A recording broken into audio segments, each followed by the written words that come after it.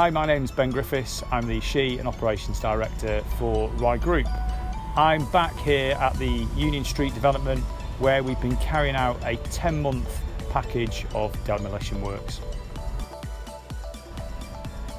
The works here have involved the demolition of some high-level commercial and residential units. We found a lot of basements that we weren't aware of.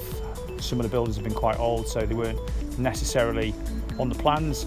A lot of the work we've been doing has been quite technical. You'll see a lot of temporary structural works that we've had to put in to support some of the party walls where the demolition has come to another wall that's been retained. So quite a complex package of works, but it's been quite an interesting job.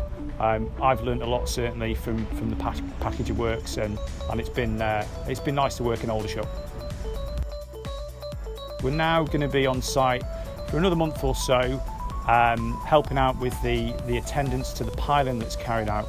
So we've got a number of piles that need to be driven into the ground for the support for the next structures that are going to be created, and we will be assisting the piling contractor with our excavators and dumpers and just helping coordinate those works.